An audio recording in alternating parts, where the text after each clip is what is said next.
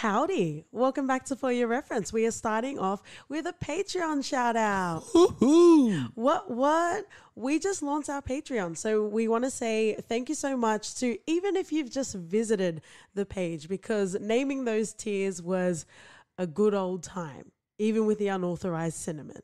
Mm-hmm. So we definitely want to give a shout out to, well, within 24 hours, we got a nice, cute, delicious, very handsome bunch of Patreons, OT. We sure did. So definitely want to give a shout out. Colby Mack, if you follow us in linear time, we did do an episode a couple of episodes ago with Colby. Yo, yo, yo! Yo, he was our first Patreon as well. So thank Yep. you so much. Colby Told Me podcast. We will put the link in the show notes. Make sure you check him out. And also check out our Power episode if you've watched Power and you want to have a discussion about it. Our second Patreon was Lucas from Wonder Soul, the Bob Ross of the podcasting world. Oh, we love Wonder Soul. We love Wonder Soul so much, and he's so supportive. And, you know, look out next year. We're going to have a collab, which will be quite nice. Beard goals as well, mate. I'm trying to reach there, so hopefully. Me too, and I think I'm going to beat you too there. We also have our lovable 1/3 of the Holy Trinity of the podcasting world, Ben from Filmbusters. Oh, Ben. There's a theme here, OT. Is there? Yes, Ben introduced at least KT to Lebowski, yourself actually. Yeah. Yes, so make sure you check out that episode of The Big Lebowski with the Big Ben Zowski. One Soul also has a podcast and he does a lot of creative stuff. Ben also has a podcast with Filmbusters and he writes really primo, poignant movie reviews as well. And to round it all off, round the world to Australia, we also have Dem Fancy Dinosaurs as well. Oh, dinosaurs. Who knew they still existed in Australia? So Nick and Kyle and the crew, thank you so much. So yes, all of these lovely people have podcasts and they're amazing and it's primo stuff. So we'll put the link in the show notes. Now we will delight you in Quid promo with Wonder Soul and also Dem Fancy Dinosaurs. Wonder Soul. Wonder Soul. Wonder Soul. Hey, I'm Lucas, the host of Wonder Soul, a weekly podcast series featuring a variety of topics dealing with life's many passions and experiences. Join me and friends each week as I discuss topics ranging from pop culture to real-life conversations that all can find relatable. New episodes bring new guests and new topics and release every Friday. More content can be found on Wonder Soul's YouTube and Twitch channels. Stay up to date and connect with Wonder Soul through social media by following us on Twitter and Instagram. And we hope that you enjoy Wonder Soul wherever you listen to podcasts. So do good and take care. Hey guys, it's Kyle. And Nick. And we're from Dem Fancy Dinosaurs. A weekly comedy podcast revolving around movies, TV shows, and pop culture. We release a new episode every Thursday. And you can find us on Apple Podcasts? Why did you say that like a question? I don't know. Okay, anyway, yes, you can find us on Apple Podcasts, Spotify, and any of the podcatchers. Or you can look up www.demfancydinosaurs.com. Thanks guys, stay fancy. And enjoy the rest of the show.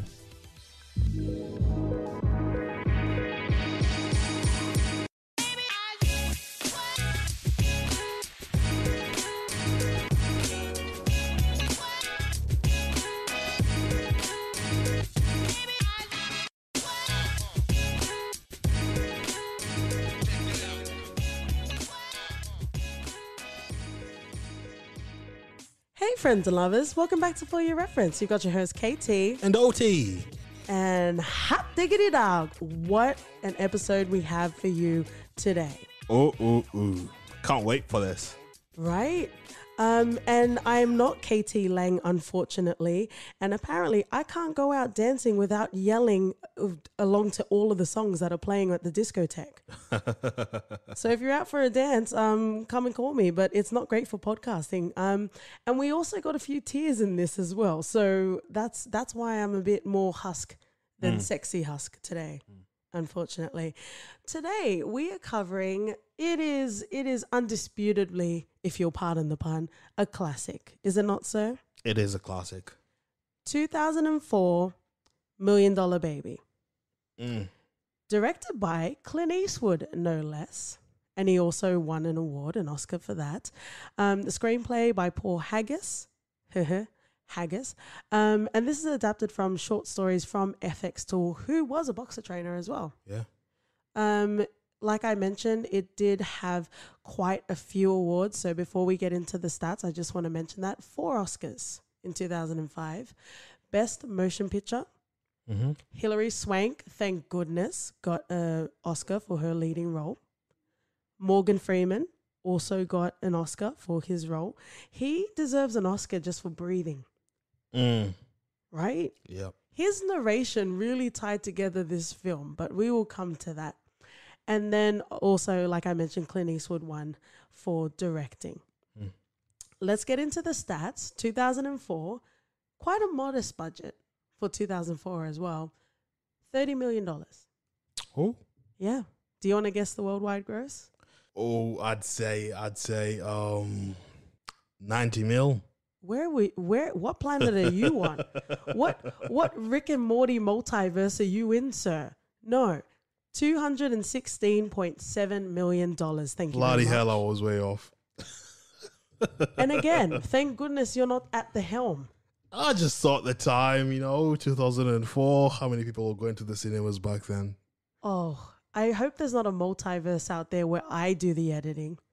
Because it's just not going to happen, is it? Not at all. But you know what did happen? This film. Let's dive into the cast, though, T, before we get into our first impressions. Mm-hmm. Just a little sprinkling, just a bit of a peppering of what this episode will entail. Clint Eastwood, Hilary Swank, Morgan Freeman. These are people we know. And then we started to realize there were quite a lot of heavy hitters in this film. Yeah. Jay Baruchel, I fucking love him. He's solid. I just want him in my pocket. I just want him in my shoelace. I want him everywhere. Mike Coulter, who's your Luke Cage, which you got correct. And OT deserves accolades. If you're having a beverage, take a sip for OT because he doesn't really place people a lot. We also had Anthony Mackie as well, and Michael Pena off the top of our heads. But we will get into the cast and what all of that means. But let's start off with first impressions.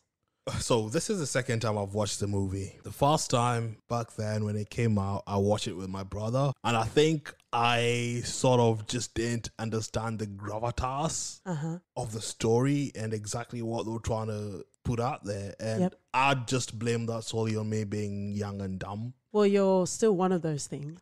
Oh, young. Thank you. That proves the other thing. Just watching it the second time yesterday with you, and it moved me to tears. It did both of us, actually. And wow, it's been a while since I felt completely satisfied after watching a movie. Like I felt the narrative just came through. The allegories used in this, like bloody hell. It was just amazing writing. And the fact that you read at the end of this that Clint Eastwood pretty much did everything, including composing the bloody song in this. Like, what else? What else do you need from a movie? I thought you were going to spoil something. That's why I was shouting Nah, spoilers. no spoilers for me here today. Well, at least for the first 5 minutes, mate. There'll all be spoilers later on. Don't worry, we'll break you in nice and well. Make sure you're well lubricated. But yeah, I was completely impressed by it. It's surprising. So did you watch it around the time that it came out? Yeah.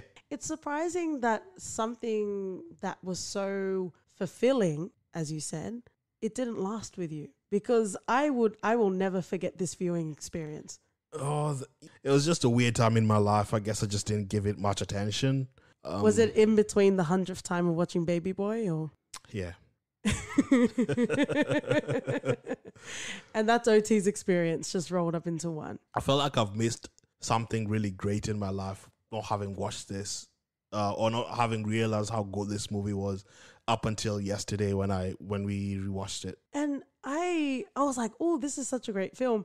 And then it got really sad in the last 2/3. And I'm like, why didn't you warn me that this was a sad film? Yeah, it is sad, but the beauty of it is that by the end of the movie, you start wrapping a lot of things in your mind and piecing a lot of pieces, and you're thinking deeper about the movie itself and being like, whoa. You know, you can watch it and think of it one way, like let's say Morgan Freeman's narration in this, Yeah. and then by the end of it, you're like, bloody hell. It just transforms how the movie is perceived at it. It's a tasty morsel that you didn't know that you wanted, but you get. And you're surprised that you got it. Because a lot of the times we watch movies and we never really get the same sort of crescendo. And the fact that we'd watched this off the back of watching Knives Out, which was not one of the best things done, in my opinion. And I think that all the hype is just more so to do with the amount of stars it has. That's some sharp commentary. No, I'm just saying, if Knives Out had a low budget or whatever, a cast that wasn't all A-list, trust me, it wouldn't have gotten half the attention it got. But just watching this made me know exactly why we're doing this podcast and why we love watching movies.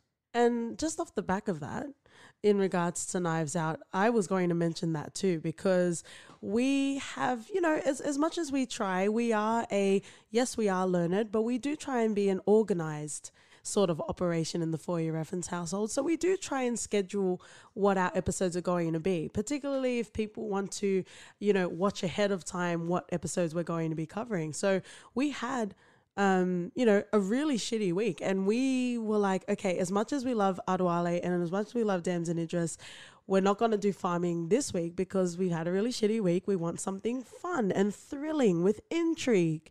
So we went to go and watch Knives Out, and we were severely cut off from any sort of enjoyment. And I'm not even going to say pardon the pun because it's not worth it.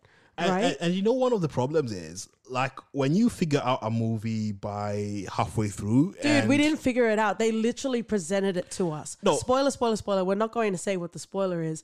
But it's, how is it a whodunit when they present something to you? Well, they presented one half of it, and it was pretty easy to detect the other half of it. Like, to deduce exactly what's going to happen afterwards. It's the constant turns and it's the constant twists in regards to a whodunit that makes it so thrilling. You pretty much suspect everyone right until the end, and I think that's as much as you're going to get in regards to a Knives Out review. When we have our celebratory 1 year episode, we will have it in memoriam because it killed all of our feelings and all of our hearts, and Knives Out is going to be on there because that was a fucking mess, and Ryan is disgusting, and you know what? I haven't seen a bad review for Knives Out yet, but I feel like everyone's getting paid and we're not getting paid. Throw us the money, mate. We'll change your tunes. Nah, not even for this. So let's go back. But essentially, that is the place that we're coming from. And we're like, okay, so obviously we need to do an episode, but we just wanted to watch something that was good. And I'm not sure where people feel, because this was like over 10 years ago. Yeah. Crazy how time moves. Yeah. My knees are hurting, but time moves along, apparently. And we just wanted to watch something good. And this is where we landed upon My Friends and Lovers. And what a fulfilling experience. Before we even get into the characters, let's just talk about, the cinematography. Let's talk about the soundtrack, and let's talk about the narrative as a whole. I'd like to hear your first impressions of this, though. I always knew it was around. I always knew the film was there. I knew that awards were won. I actually never really knew much about Hilary Swank either. And then she kind of disappeared. The last film I saw her in was when she was being like the Michelle Pfeiffer and like teaching inner city kids. Yeah. With the R&B singer Mario. That was really the last time I remember seeing her in something. I think I saw her in a Jared Butler sort of movie, I think. It was a rom-com, but yeah. With Hilary Swank? Yeah. Oh, how the tides have changed. Or maybe it wasn't Jared Butler, but it was a rom-com with someone. We're a film podcast, guys. If you were wondering whether you should subscribe or not, this is the time. So I never really seen anything that Hilary Swank's in.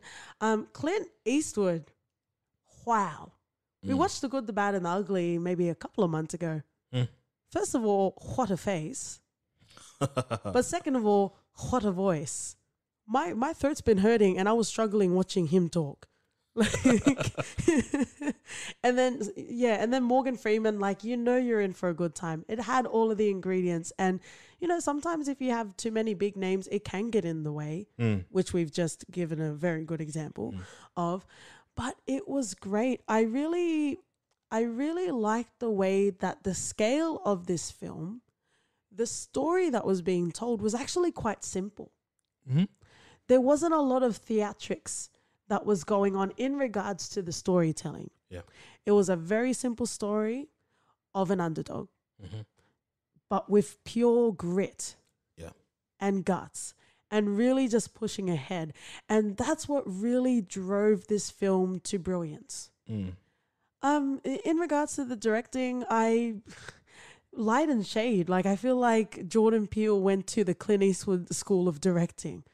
Like, there was so much dark shadows in this, and I don't know if that was a style back then or if that's Clint Eastwood's thing, but it felt like deliberately dark and shade and light in weird places. But when Hilary Swank's character was training late at night and you had Morgan Freeman standing there but his face was in the dark, you could hear him talking, so you knew it was him. So I don't understand what that sort of illusion And then was he for. stepped forward, and then his face was illuminated, and the rest of his body was blacked out. I just appreciated it. It's sort of an artistic take to just filming. Yeah, but again, that's just a baby qualm. It's not a major foundational appreciated it. qualm. Cool.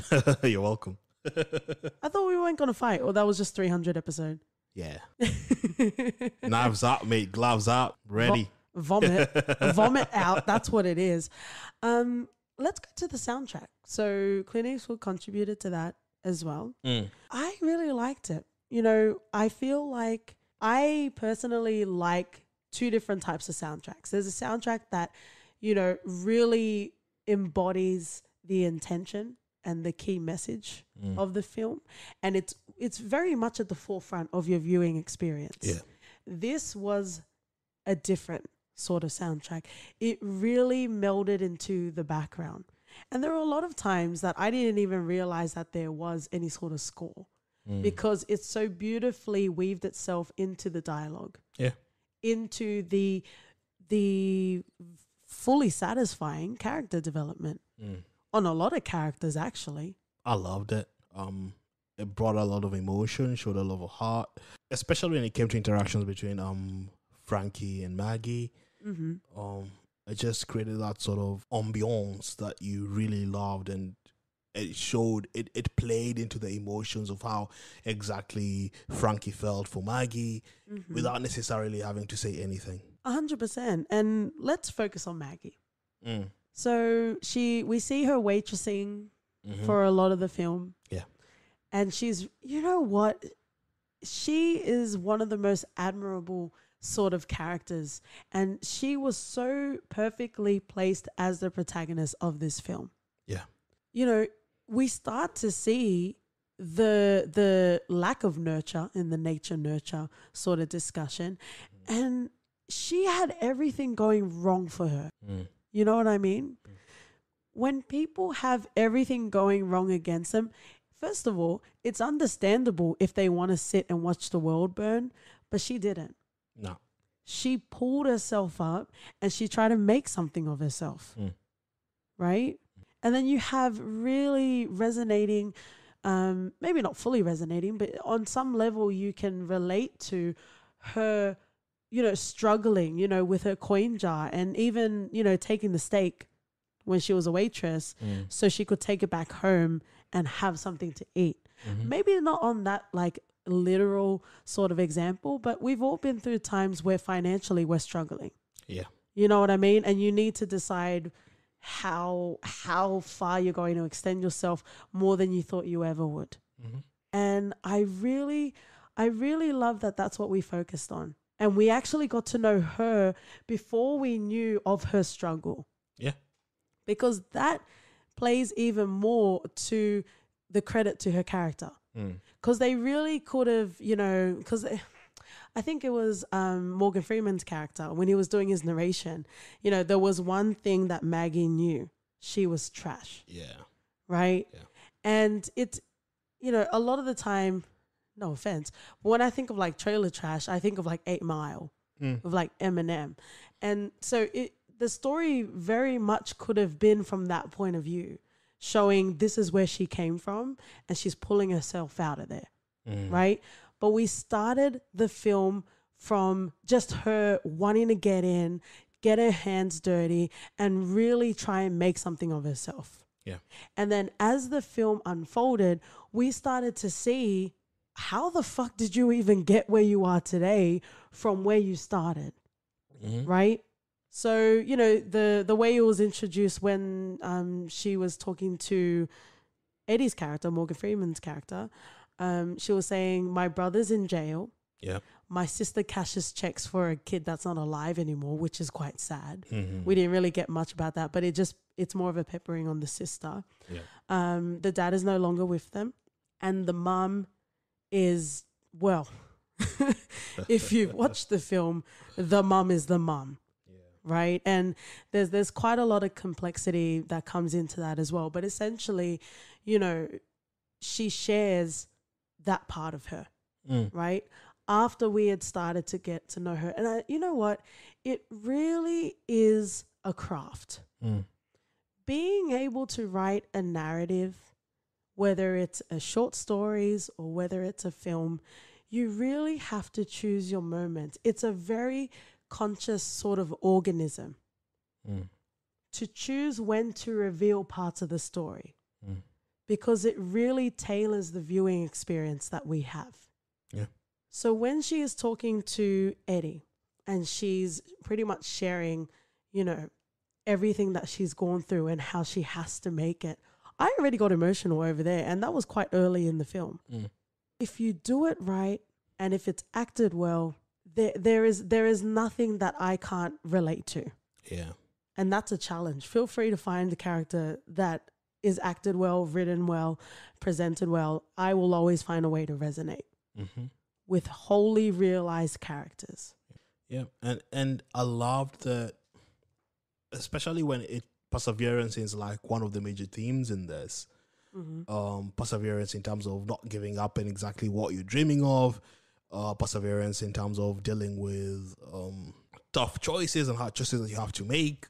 Yeah. It's such a beautifully written story where you get to see Maggie, who is struggling. She's 31. She's been waiting tables, but she knows that when she's boxing, that's where she is happy. That's where she is herself. Yeah.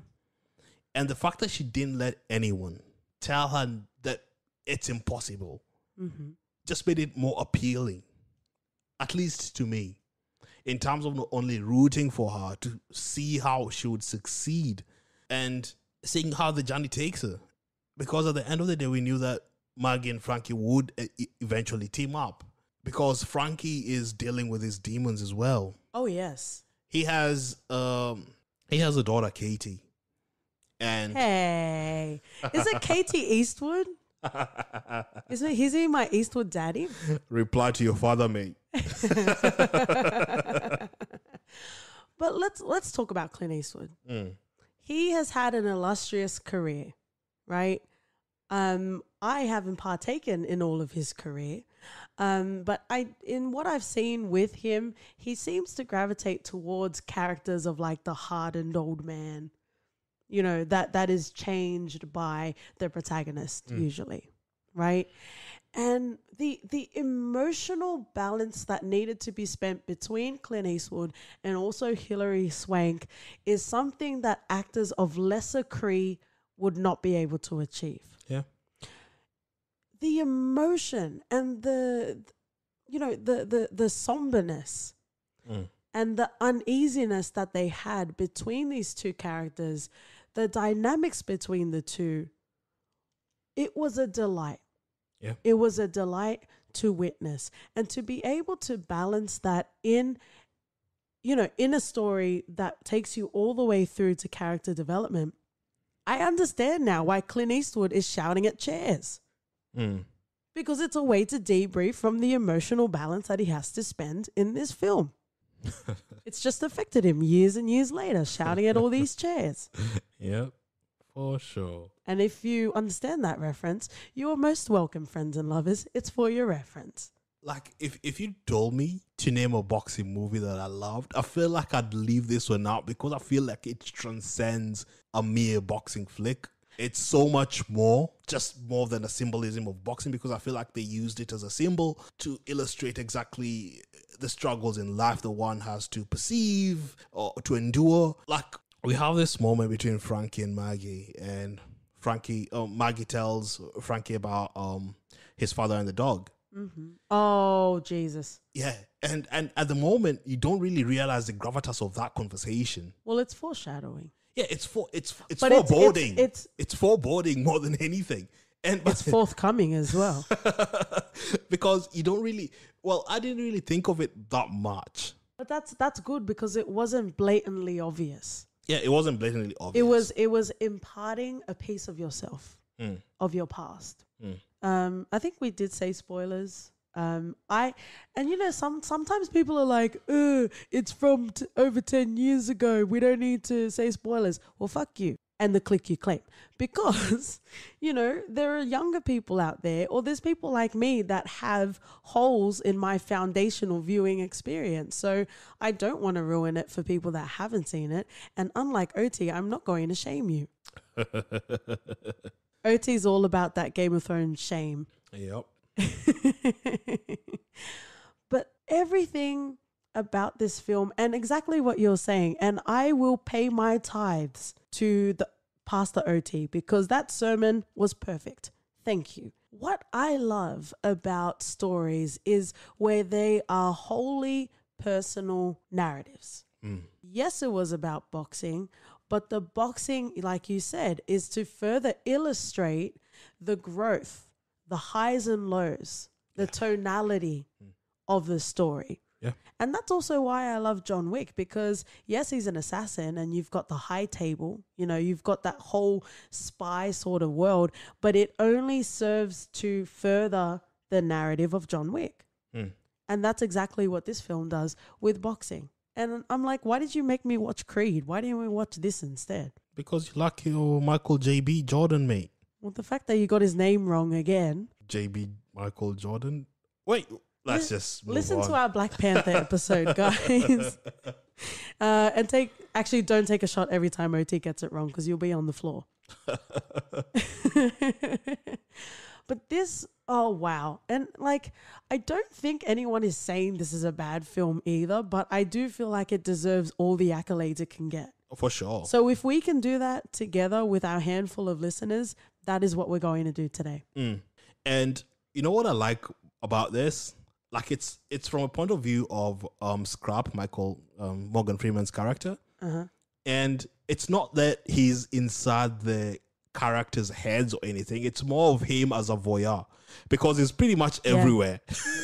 Yeah, actually. Well, he's just hiding in the shadows and observing everything. He is God. He is omniscient. So pretty much. Like when Frankie was killing Maggie at the end of the movie and Scrap was just there in the shadows watching. Yeah. He's everywhere and you could see this in the entire movie. So it makes you feel as if, so it's not that he's just assuming things. He's actually just observing, and most likely he's had conversation with Frankie and Maggie about most of the things that he's telling us. It creates that added layer of complexity and wonder into exactly how he's writing this letter to Frankie's daughter. Albeit it being one of the longest letters that girl will ever read. Right? Yeah, for but sure. it'll still be more enjoyable than, actually, no. I was going to fire some shots, but we're all about the love today. There were some poignant points that you just literally skimmed over that I want to come back to. So you were talking about the foreshadowing in regards to her childhood dog, passing away. Yeah. You said killed Hilary Swank. I'm saying passing away the dog. That says more about us too, but that's another thing.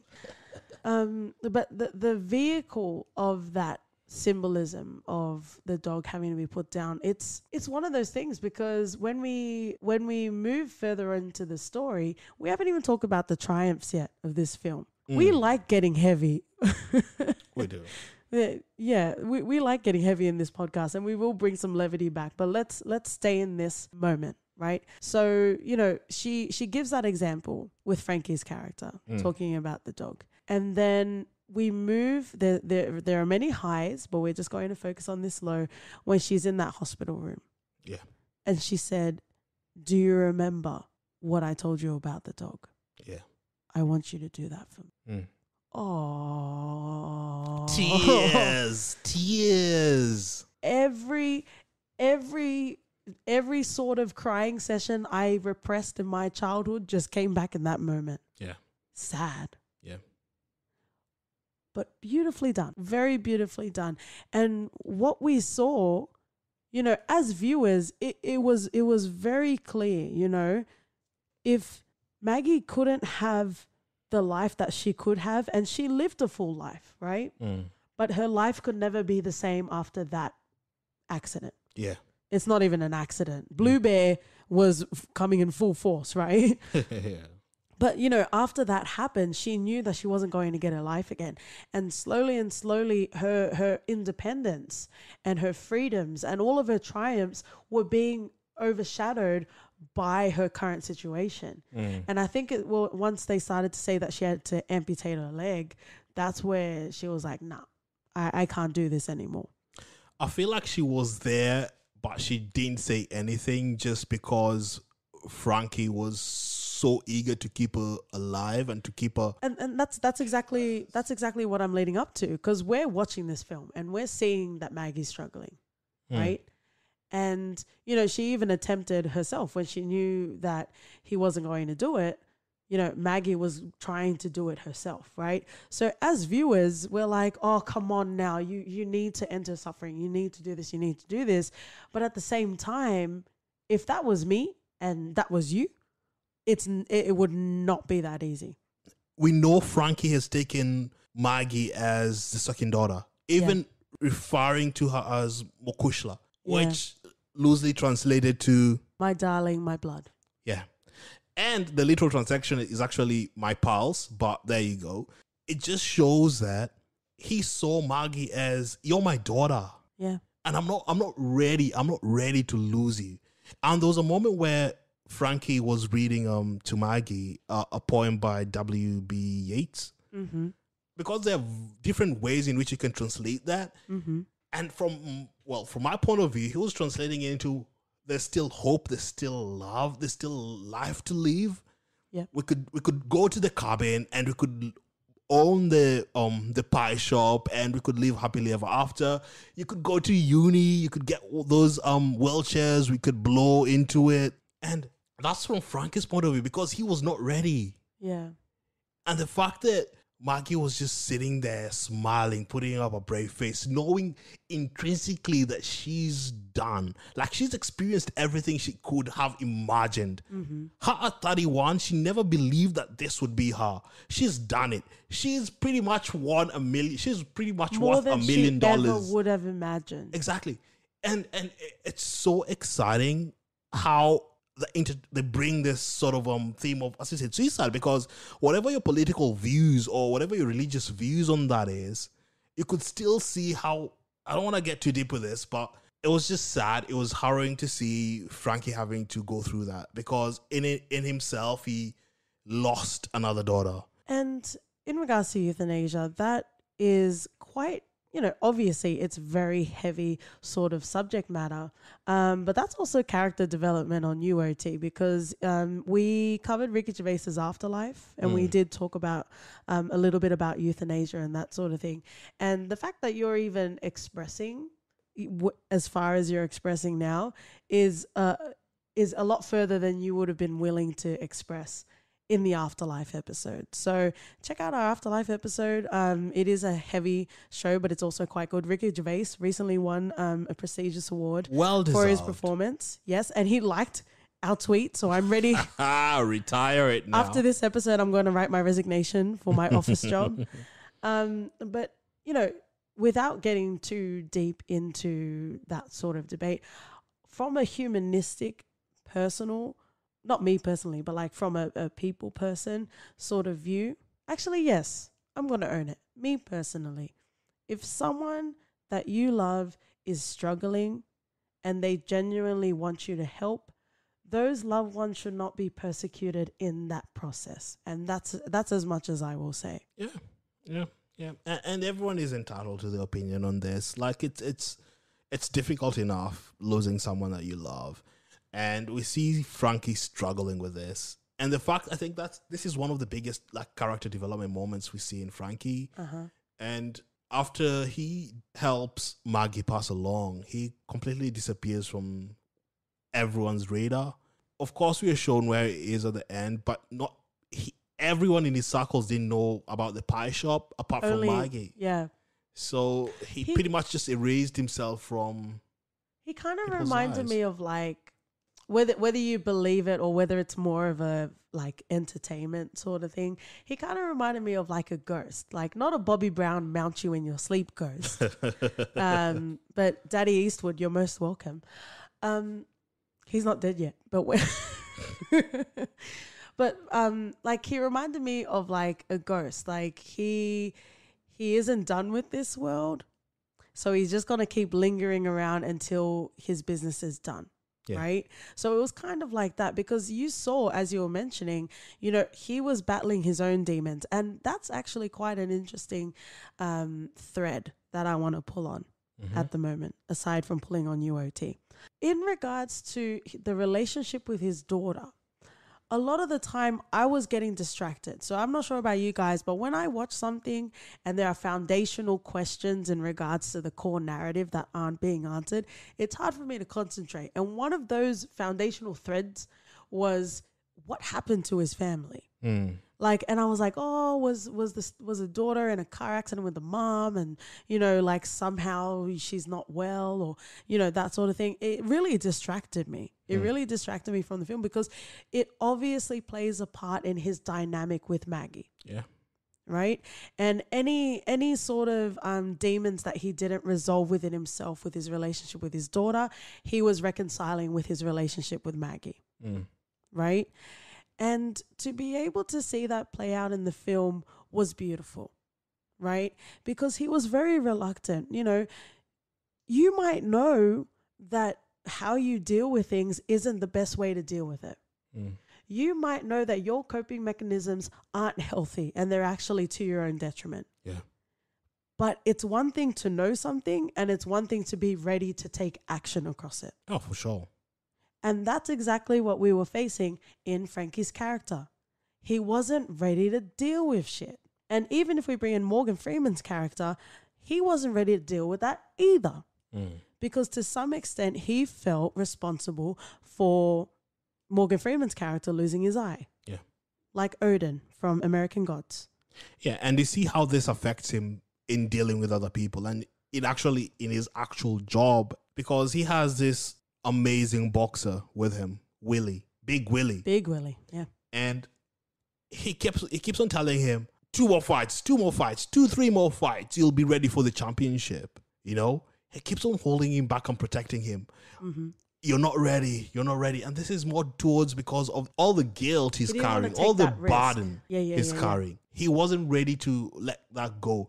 And slowly with Maggie, you can see him trying to push that boundary in him. Yeah. And create this symbiotic relationship where he's getting this affection from Maggie, and it just makes him grow as a person, help him alleviate the burden. And he doesn't, even when he goes to church, I think one of the moment he went to church, while he was still Maggie was still fighting her best, you could see he was different. He wasn't antagonizing the priest that much as when, like, from the start of the movie. Near the end of the film, the priest actually said something very harrowing to Frankie's character, saying, "You've come to mass every day for around 23 years.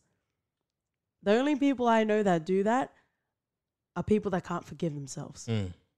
And he was saying that the weight of what you're about to do, assisting Maggie, you won't be able to live with. Yeah. Right? He was wrong in that instance, according to the narrative. But the point is, if you don't deal with your shit, it will manifest in other ways. Yeah. You might be walking around minding your own business, but sometimes it's quite visible that to other people that you've got some demons you need to reconcile. And that was Frankie all over. Yeah, it really know? was. Did Morgan Freeman's character have a gambling problem? Yes. Right? Yeah. Him and he his, loosely admitted about it. Yeah. yeah. Did you submit your idea about your house socks to him? Ah, with the holes? Yeah. It's like, why are you submitting your socks to the movie? You've got to have socks with holes in them so that your toes can breathe. And what big toes It's they a are. design. It's a fundamental design flaw in socks. Socks with no holes, not great, mate. And unfortunately, that's OT's campaign line. It's just crazy they went with ripped jeans first before going to ripped socks Are as a you- fashion statement. Are you really choosing to take a stand here? Yup. See, sometimes people ask for levity. That's what you get, guys. OT and his most holy of socks. Mm-hmm. Let's bring in some levity, right? Properly. Mm-hmm. In regards to the other characters, who do you want to start with first? Danger? Let's start with Danger. Oh, it is quite formulaic. Like when you have a story and you're expanding out characters, you usually have a character that is pretty useless, but they're also pretty harmless, and you just want the best for them. Yeah. And Danger was that. Mm. If anyone's watched The Wire, he was like a likable Ziggy. Yeah, definitely. He had that sort of twang to him as well, which was quite fun to listen to. I really felt bad for him. Like, and you knew something bad was going to happen to his character. Yep. I was like, hopefully he doesn't die, but he did get a beating. Yeah, he got a beating, which shook his character a bit. Yeah. And he gave up on his dream because he realized that he's not cut out for it. But I think even Morgan Freeman's character said they didn't have the heart to tell him that the guy that he keeps challenging is retired like 3 years ago as well. Like he's not good for much, but he's minding his own business. He's got heart. And that's what they were saying. That's all he's got. Yeah. Right? Yeah, because it's kind of different. Like you get Maggie has strength and skill. Yeah. You know, raw skill. And then you have Danger, who's just all heart. The opposite. Oh, Maggie had heart as well. Yeah, Maggie had heart, but she had other things going for her. She did. Danger just has a lot of heart and belief in himself. And sometimes, even when they started, when Scrub started narrating in the movie, he said that heart is what gets you killed, Mm-hmm. which is true. Yeah. So the fact that McKay, what's his name? Anthony Mackie. Mackie. It was bloody annoying. Anthony Urethras. He's got such a hateable face, doesn't he? Listen to our Black Mirror episode. Mm. Does he have a hateable face? I don't know. I just feel like I He want just- to punch him every time. He looks like a jackass. I feel like I want to punch him every time. Well, he's your new Captain America. Isn't I'm he? the captain now. That's my captain. O.T. Phillips. O.T. Phillips. Oh, Tom Hanks is a national treasure. International. mind you. International, yeah. He's like the daddy of America. The daddy of everywhere, mate. Wow. Really? Yeah, I don't think I've ever seen anyone be like, ugh, Tom Hanks, I don't like him. And if they do, I don't want to know who they are. I really don't. But yeah, Danger was a very likable character. You want to talk a bit about your Anthony Mackie? Oh, he's a dick. He had, the fact that Scrape is the one that punched him out just to put him in his place. And he called it as his 110th fight. Yeah, that was something amazing. Yeah. I feel like I want to go and watch that scene after this. Right? It's just one of those like good moments, those comeuppances, right? And you know there's a problem if Michael Pena has more character development than you, Anthony Mackie. Oh, for sure. Was he trying to have like a fresh accent? Yeah, he was actually kind of fresh. It was very inconsistent. I don't know if this is a universal term for the rest of the world, but in Australia in particular, fresh means someone that is not from a Western country. like the fresh off the boat. Yeah, like my people. See, OT will never touch that. Yeah, but He would be like, I am the captain, but never my people.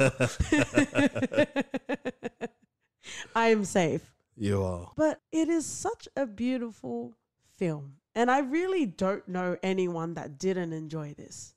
Really. Yeah. What's not to enjoy? It had everything. It had a fully encompassing, wholly realized narrative. It had secondary characters that you care about. And let me just say, yes, Maggie was the perfect protagonist. But at the same time, I usually expect great protagonists, right? Because if that's, that is like the meat and potatoes of your film. Yeah. So if your protagonist is shit, then everything else is going to fall apart around it, right? What I love to see is when you have secondary characters that have more than one dimension to them, that you actually care about, that any sort of questions you might have about their background get answered. Oh, yeah. And that is one of the makings of a great story. Oh, for sure. So we really have quite an interesting sort of dynamic between Frankie, Maggie, and Scrap. Yep. Right? And it all ties in quite nicely together. What Maggie initially wasn't getting from Frankie, she got from Scrap. And it really moved between the pendulum of these characters. Yep. One of the moments that you pointed out was the whole narration, right?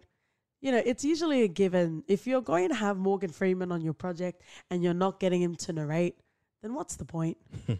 It's like paying Gordon Ramsay just to shout at you and not make you a meal.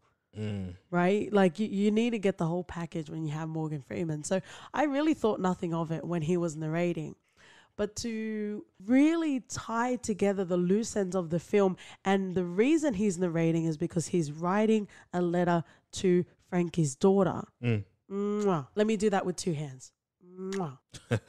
Wow. Because, again, that was one of those threads that I kept pulling at in that film. It's like, okay, this is cool. They're traveling the world and they're fighting and, you know, super cute guy.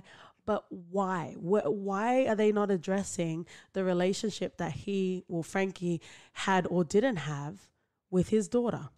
And once we got to the point where he was writing that letter, you know what?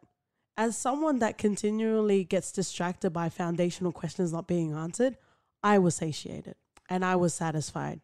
It was enough for me to know that the daughter was being reached out to, that I didn't need to know the hundreds of questions that I felt I needed answered. And that's a great way to shut KT up. And one of the questions they answered, I think, in Frankie's relationship with the daughter is the fact that the daughter doesn't want to hear anything from the father. So you know the relationship has been severed quite a bit. Frankie has been writing her letters weekly, and they all come back with a return to sender stamp on it, which is heartbreaking. And you can see it affects him. But having the fact that Scrap, hopefully she will read that letter just because it's not from the father. Yeah, sometimes that's it. Yeah, you need a body to reach out to your family, mate. It's just heartbreaking. It's touching. He accepted that he probably won't see Frankie again. Yeah. And I guess that was the reason why he was writing this letter in the first place, just to illustrate how Frankie isn't the same person he was a decade or how many years it's been. And I think that's quite a very deeply resonating lesson in this film. Redemption is always available to you. Yeah. We don't know what happened between his family. And again, for the purposes of the narrative, we didn't need to know, right? We didn't need to know what sort of miscomings he had with his family. And obviously, sometimes there's too much hurt for you to go back and forgive. And maybe that's what happened in Frankie's case. But he gained redemption through Maggie. Yeah. He also gained redemption, whether he took it or not, he gained redemption through Scrap's character. And that's such a beautiful lesson to learn. You may have burnt a bridge, but you're not wholly discarded as a person. And I hope everyone feels that way. Yeah. People make mistakes and you have to come back from them stronger. Whether or not you've burnt a bridge with someone, there'll always be that someone else that would help you get along. And I reckon like that's just one of the major motifs in this. Motifs. It's a funny word. I'm just giving you time to pull your glasses up. You know, I used to do art and craft. Well, they call it, it was called art and craft or whatever the fuck I was. And our teacher was so into motifs. Oh, you need to present your motifs at the end of the week. Oh, bloody far out.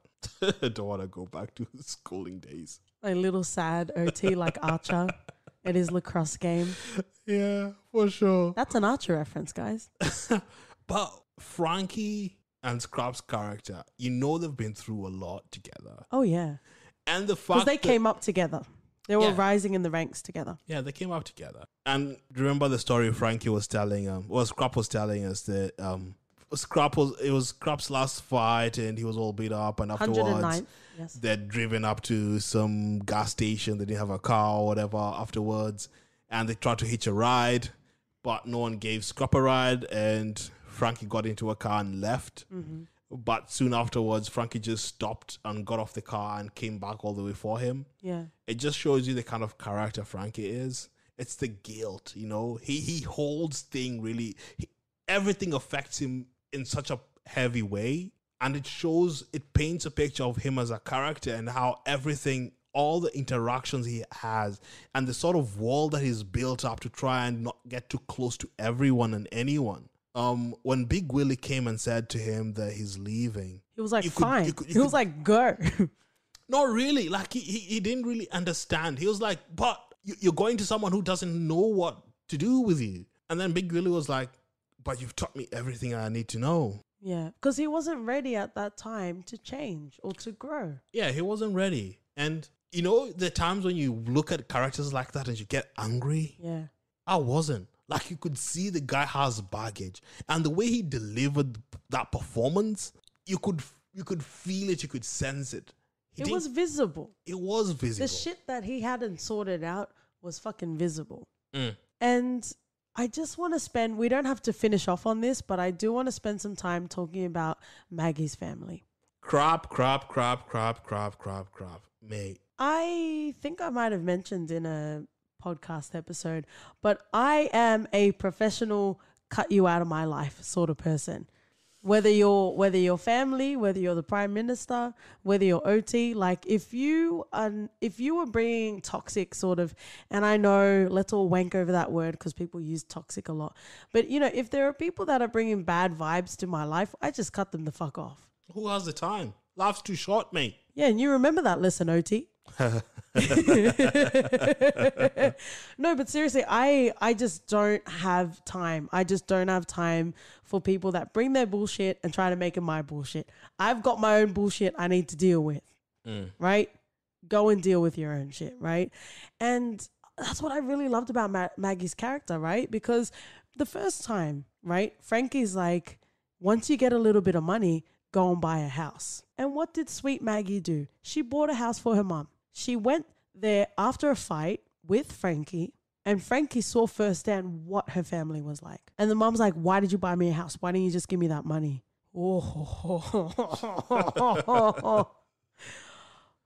I don't know how you feel about your family. Hopefully your family as well, but wow. Yeah. Bloody hell. That was hard to watch. That was so ungrateful. And even the sister as well. No one can fuck you up more than your family. No one can fuck you more than your family, that's for sure. But that was terrible. And then we move further into the film where they had been there for a week when Maggie was in hospital, but they just went parading around. They went to Disney. Yes, they went to all of the theme parks, and they even had the audacity, the gall, how dare, to wear all of those shirts and go into the hospital and try to get her to sign some documents. So they could keep the money. I'm assuming it was guardianship or some shit. So they could transfer the money, they'd be caretakers and you know what? It's one of those things, no matter, I feel like family are really the only people that can treat you like shit, but you continue to allow them in your life. Mm-hmm. Right? So when Maggie told Frankie to leave the room, I'm like, oh, come on, girl. Be strong. Be stronger, because I was worried that she was going to concede. Yeah, me too. I was really worried for her because I wanted her to stand strong, and that's what she did. She did. And I was so proud of her. That's gross, because it's really, you know, you can have your friends and you can have, you know, your acquaintances and stuff, but it's hard to know where to cut the line with family. It's like they can do whatever the fuck they want to you, and then you'll be like, okay, fine, I love you forever.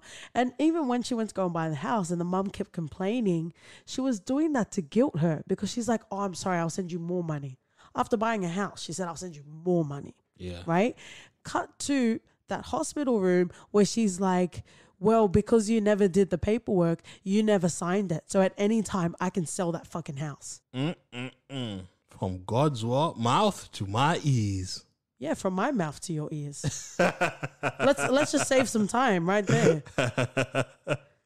Oh, but it was literally, if this film wasn't called $1 Million Baby, it could have been called Wholly Realized Character Development. It also could have been called Squabbling Old Men, but you know. Okay, let's finish off with something lighter.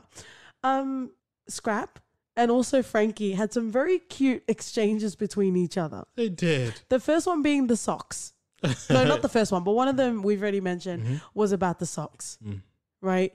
And the reason why he's not wearing his day socks is because they have too many holes in them. Yep. Even though his night socks already had holes in them. It's the right? level of holes, mate. Right? And I think one of the first sort of cute bickering that they had was the bleach. Who argues over that? Oh, the pricier ones smell better. Right? And it's just so funny how they really get under each other's skin, because when you know someone for that long, you can squabble over the most tiniest of shit. Yeah. Right? And it was fun and it was without cute. without it being too personal. And when Willie won the title, Frankie couldn't sleep and he went and bought a burger and he gave the burger to Scrap. It was cute. It was such a nice, it would be, of course, I love you. You're my lover and my best friend. To have that sort of friendship when you're old and grey. I'm not sure if this means we're doing bucket list for Morgan Freeman. It was Jack Nicholson as well, wasn't it? I'm not sure if we're going to go into there, but it was nice to have that sort of friendship that is bolstered in understanding and withstood a lot of hardship. Because, you know, like friendships, lovers, relationships, whatever it is not truly a foundational connection until you've gone through shit together. True. And you could see that Frankie and Scrap have done that, even to their holy socks and their bleach as well. So you mentioned about the title. I just have a question for you. All right. And I'll give you my opinion on this as well after. Of course you will. That's what you always do. What do you think the title means? You mean literally? What does the title Whatever. What does it mean to you? Or how did you translate it as $1 Million Baby? What do you think it means? Oh, see, you know we were watching a boxing film. You should have said the title of the movie, because I thought you meant the heavyweight title. Mate, you watch too much wrestling. Come on now. I'll see you in the ring, brother. And I still ascertain that Mick Foley was Kane, at least in the early years. You're ridiculous. I will shout it from the rooftops. Do you want a Rikishi smiley face again or after the show? After the show. Oh, mate, most of these people are patrons, mate. They're not privy to this.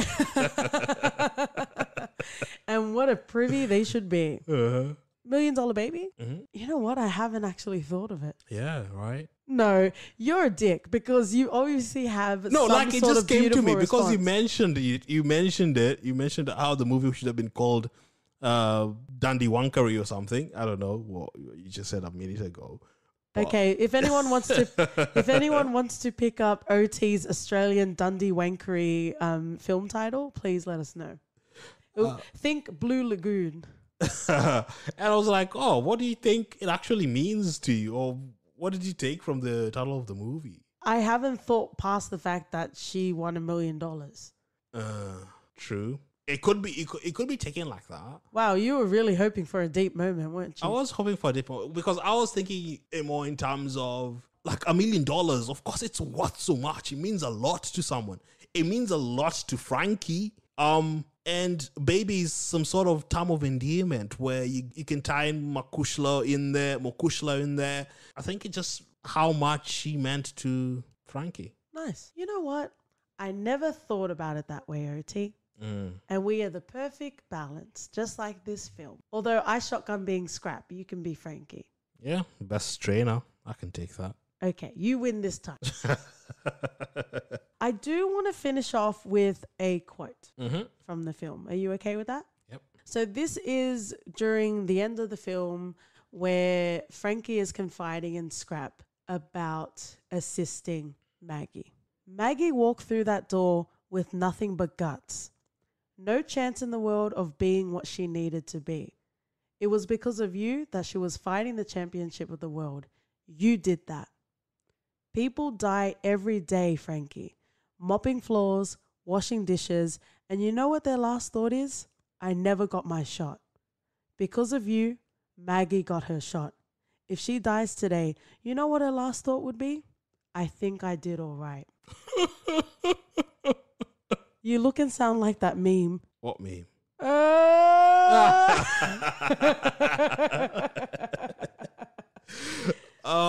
Wow. Because that's it. Your unfulfilled potential. Constantly thinking of what if. Yeah. Everyone's I gonna should die. have. I should have done that. Yeah. Everyone's gonna die. And at least when you do go, you shouldn't have any regrets. You should live your life to the fullest, embrace everything, and live life without restrictions, mate. You know, you only get one shot and take it. And you know what? That's exactly what we did. We started a podcast because we're brave. Thanks so much for joining us along the journey. I'm not sure if we're the Joe Swanson of podcasts and we're always making things deep and sad. I think that's kind of our aesthetic now. That's a Family Guy reference. You are most welcome. And speaking of, we are diving into For Your Reference. OT. Ooh. Ooh. I'm gonna go with Invictus because Clint Eastwood directed it, and it stars Morgan Freeman as Nelson Mandela. It delves into And Matt Damon. It delves into the time in apartheid in South Africa. Well, the teams were still segregation, and how rugby brought a nation together. So it's a lovely movie. If a lot of you aren't aware of what happened in South Africa at the time, Invictus will paint a light picture of how that was and how sport, no matter how trivial you might think it is, can unite a nation. Yeah. And there are unspoken ways to bring people together. Yeah. Sports, food, and good-looking people. For sure. And you can get all of that with For Your Reference, guys. My turn? Yep. You know what, OT? Mm-hmm. Watching this film has really made me want to go back and watch something I've already watched. And let's continue this Clint Eastwood love train. Daddy Eastwood. I will reference Gran Torino. Because I watched it, and like you said with $1 Million Baby, I was like, okay, cool. Right? I feel like I need to give it another go. So I liked Gran Torino. I feel like I liked it, but I feel like I didn't immerse myself. Right? So hop aboard the Eastwood train because we are heading to Euphoria. So thank you so much, guys. Thanks for tuning in on Twitter and Instagram. We are For Your Refpod. You can write us an email at hello@fyrpodcast.com. And we'll see you guys next week. See ya. Bye.